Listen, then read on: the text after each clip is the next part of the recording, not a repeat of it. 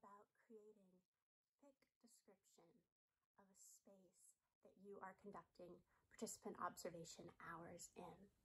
It is so important that your audience can see, feel, touch, experience this space with you. But it needs to go beyond just a very vivid description, because this thick description is intentional. What are you going to be focusing on for this analysis?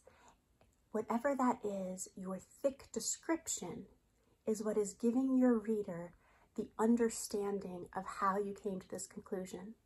Just like in narrative research, you need to make sure the transcription of the interview mirrors and supports your analysis. Your thick description is intentional.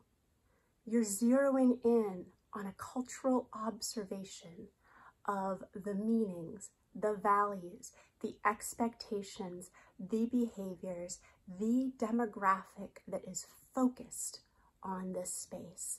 I'm going to give you a couple of examples.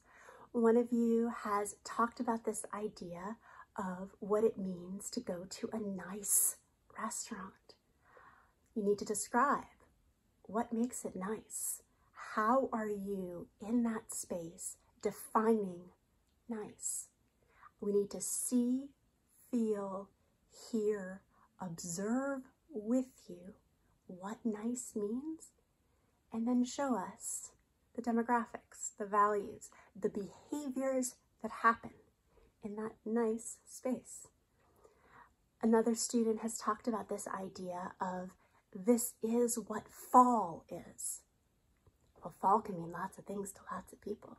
We need to define fall. What does fall look, smell, feel like for these people that they're attracted to this space? Who are you? What are you valuing? How are you behaving in this ideal fall space?